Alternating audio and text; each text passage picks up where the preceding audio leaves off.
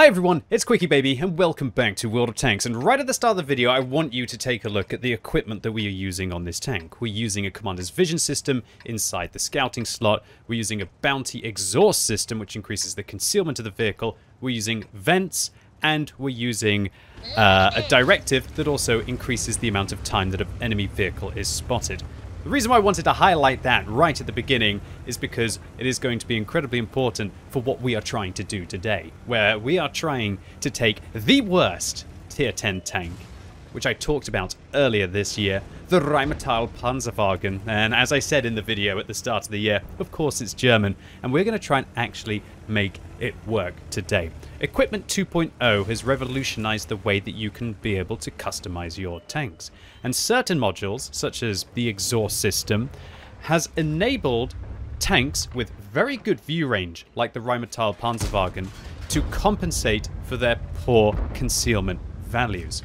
One of the reasons why the Rheinmetall Panzerwagen was always terrible in World of Tanks, and let me clarify just how terrible this vehicle is. It's the only tier 10 tank that averages less than 1,000 damage per game. But it's not just about dealing damage when you're a light tank, right? This is also the only tier 10 tank with a sub 47% win ratio, with the next tank being pretty much about 1% win ratio better, and that would be the Sheridan at about 47.5%.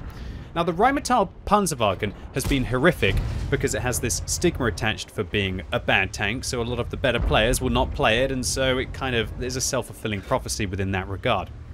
But that's not just the reason. It's not because of its bad name and the fact that all of the better players will refuse to play the vehicle. It's also because the tank statistics are horrific. But Equipment 2.0 and the concealment bonus that you can apply through using that equipment that doesn't just affect your concealment when you're sitting still like a camo net, but also when you're moving, has allowed you, with the Rheinmetall Panzerwagen, to be a lot more cheeky. But just because you can up your camo rating doesn't mean that you're perfect, because of course, a Rheinmetall Panzerwagen on the enemy team might be using a commander's vision system which can pierce through the bushes. More on that in a second. Let's focus on this bounty exhaust system that I'm using on this tank. It increases the concealment of the Rheinmetall Panzerwagen at all times, unless I'm firing, by 9%. And that is ridiculous, because the vehicle's camo, once you have a full concealment crew using a premium consumable, you've got brothers in arms, you've got all of those things, is actually only 34%. And that is horrific. That is barely better than an Object 430U, for example, I think, when it is sitting still, to be fair. Or even when it's possibly moving. Some of those low-profile Soviet medium tanks are incredibly sneaky. And so a vehicle like this just had such horrific camo that you could never really truly play that light tank role. However, now with the exhaust system, you can pump up the vehicle's concealment from that kind of like 34% mark, and that's when you've got a very good crew on the tank, all the way up to like the 43% mark. And that is the difference as to a pre-Equipment 2.0 EBR. And so that allows you to make far more aggressive plays in a vehicle like the Rheinmetall Panzerwagen than you ever could before. Now, it's not every light tank that can really do this, because of course if you pump up the concealment of the vehicle, you're making sacrifices in other areas of the tank. You might, for example, not take coated optics, or you might not take commander's vision system. However, one thing that's really nice about this tank and the Sheridan, and that even though those two vehicles have the worst win ratios, the bottom and the second from bottom win ratio, they've actually got 420 meters base view range, which means that even if you're not willing to use a premium consumable and you don't have really fancy equipment or every single crew skill, you can still get up to a very decent view range without using coated optics on the tank. Previously, that wasn't such an advantage, because maybe you would take a gun rammer on the tank, or maybe you would just pump up your view range to a point where it really was kind of saturating and not entirely useful to go above that kind of 500 meters view range mark. But now with Equipment 2.0, the fact that you've got that 420 meters base view range and you don't have to use coated optics on this tank, but you still have good view range, means that instead you can use a commander's vision system, which allows you to pierce through bushes, a lot like you saw me doing up towards the north of this map. And the fact that you could also take a module to increase your camo rating, like the exhaust system, means that I can sit in these areas, and even though I'm not in a bush, these vehicles are not spotting me.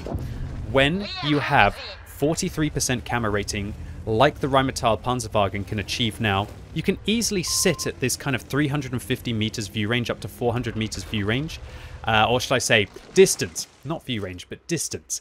And that means that their 450 meters view range is not going to be able to see you. Unless, of course, they're also a very high view range tank, maybe using a commander's vision system as well. And so Equipment 2.0, bizarrely enough, actually significantly boosted the Rheinmetall Panzerwagen, because it was never a tank that really wanted to truly focus on its combat capacity, but now it actually has the opportunity to invest in other areas that other vehicles can't ignore, like the T100LT, and that allows it to make gains. And actually, does it make it good on the battlefield? Well, at least it makes it less useless than it was. Take, for example, the T100LT. That's a vehicle that has 390 meters base view range. And so even though I use bond-coated optics on mine, and I've got situational awareness, I've got recon on my commander, brothers in arms, and I use a premium consumable on the vehicle, at least on my main account, I'm only getting up to about that 513 meters view range mark. And if I wasn't to use coated optics on the tank, I feel like my view range would significantly drop off. The Rheinmetall Panzerwagen effectively trades coated optics now for the exhaust system to have the same concealment as all of the other light tanks. And while it doesn't help you when you're spotted, as let's be honest, you're a big fat slug of a tank that is easily hit, and once you're hit, also overmatched very consistently because of its lack of armor, but it can allow you to do some cheeky things. You can get closer to your opponents before you get spotted, and because you can take a commander's vision system on the tank now, you can pierce through those bushes and see the barns and see the Stritzwagen 103Bs that otherwise would be quite sneaky. And unless I'm still spotted here, it actually looks like I have a free opportunity to sit in that bush, shoot through the bush, and to take advantage of just having the commander's vision system and the bounty exhaust system to improve my camo rating and to also be able to negate theirs inside the bushes. And believe it or not, I'm actually playing this tank quite actively at the moment because I want to be able to get all of the field mods on the vehicle, because I think that once you get to that final field mod and you can compensate even further for vehicles inside the bushes. Just quickly, I should mention, thank you so much to that Jagdpanzer E100 for getting me out of harm's way against that STR V103B and allowing me now to be able to make the flanking play against the E3. But by having all of the field mods, as I was saying, I do think that this vehicle could become like a little bit of a weirdo. And I'm actually very much looking forward to seeing just how many bushes we can completely negate when we start to take advantage of all the field mods. A lot like I talked about in my video last week with the mouse, taking a tank that's 180 tons and pumping it up now so it can go at 27 kilometers an hour allows you to do some pretty wacky things. I'm wondering if we can make a build for the Rheinmetall Panzerwagen that is working now, but just add to it with all of the extra field mods, and maybe this vehicle might surprise a few tanks. It's exactly what we've done so far in this game. We're using all of the strengths of this vehicle now because of the equipment system that this vehicle previously could only dream of. We wouldn't have been able to spot through the bushes in this scenario. We wouldn't have been able to stay hidden up towards the north. We certainly wouldn't have been able to sit at about 350 meters away from the T110E4 and the STB-1 towards the south, and it has allowed us to play the light tank role that this vehicle surely needs to. Light tanks aren't meant to be damage dealers, and while this vehicle, well, some of them are, but this vehicle, while it has the most accurate gun of all of the light tanks, and it has probably the best high explosive rounds and decent ammunition loadout, there's a reason why it's still averaging 46.5% win ratio, at least on the European, and I believe also on the Russian server. But now we're able to just feel so much more confident in the tank, and I would thoroughly recommend trying out the equipment loadout that you saw me using. If you have it available, because you use either the battle pass or alternatively maybe you're just able to get your hands on one at one time, try a bounty exhaust system on this tank.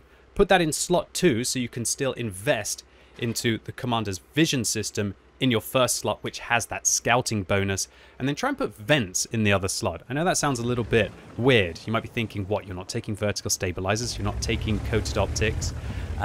and you're not taking a gun rammer on this vehicle? No, because I think that there are other better modules on this tank. And I think the vehicle's aim time, which is a very decent 1.41, and it's at least okay gun handling, means that taking vertical stabilizers on this vehicle would be a massive mistake. And once again, by being able to increase the vehicle's camo rating by pretty much about 30%, it allows you just completely to revolutionize the way that you can play the tank. Now, I should also mention that those exhaust systems can be used on certain vehicles like the Manticore to pump that vehicle's camo rating up to about the 55% mark, and so possibly you could use that as well there. But I feel like a vehicle such as the Manticore, which doesn't have this 420 meters view range, I do feel like I sacrifice a lot of the view range of the vehicle to be able to achieve that. And I thought I was going to full burn the 60 TP there, and I have to admit, I was a little bit cheeky. I was possibly thinking about, you know, getting one of those cheeky screenshots at the end of the game, and how inconsiderate of the 60 TP to not full burn, and I had to turn around to be able to engage him again. So look, the Rheinmetall Panzerwagen, I have found a way to at least make this tank reasonably bearable.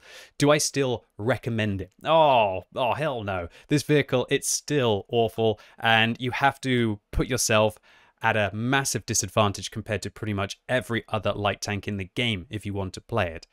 However, Equipment 2.0 undoubtedly has allowed you to mitigate some of the extreme weaknesses that the vehicle has, and also to kind of capitalize on some of the strengths that it had with view range by forfeiting using coated optics and now having an extra equipment slot effectively that is now useful with the new equipment. So an ace tanker here for a Rheinmetall Panzerwagen with 1,312 base experience. I think that even if I got a couple hundred less than that, it would probably still be an ace in this tank. That's how badly the vehicle is played. And we managed to get ourselves a tasty 10,000 combined in the tank without firing a lot of gold rounds. So we made a profit with or without a premium account. And even if we didn't have the best damage potential on this tank, because we were able to just dictate the combat by always staying on the fringes and using our enhanced camo rating due to that exhaust system, we actually end up doing the most damage in this battle as well. So all in all, the Rheinmetall Panzerwagen, as I said, try it out the way that I suggested. I'm not guaranteeing that you're suddenly going to find an incredible vehicle to play, but if you want to put yourself in the position of being an underdog, it can be quite sweet to surprise your opponents and come out on top compared to some pesky wheeled vehicles or even a T100 LT. Anyway, ladies and gents, boys and girls, that was it for today. Really hope you enjoyed this video. If you did, give it a thumbs up. If you hated it, give it a thumbs down. And if you're watching the video as it's released on Sunday, it's time for the World of Tanks Tech Tree Showcase live right now on twitch.tv/QuickyBaby. And this week you've all voted to see one of the original tier 10 heavy tanks in the game. It's the IS-7. So let's see if we can play like an absolute idiot in this arguably idiot-proof tank and rush into the fray. And also I'll show you some classic heavies in the game, including tanks like the IS-3. So really looking forward to seeing you all live right now on twitch.tv/QuickyBaby. And as always, thank you so much for watching. You've been epic, and hopefully I'll see you soon.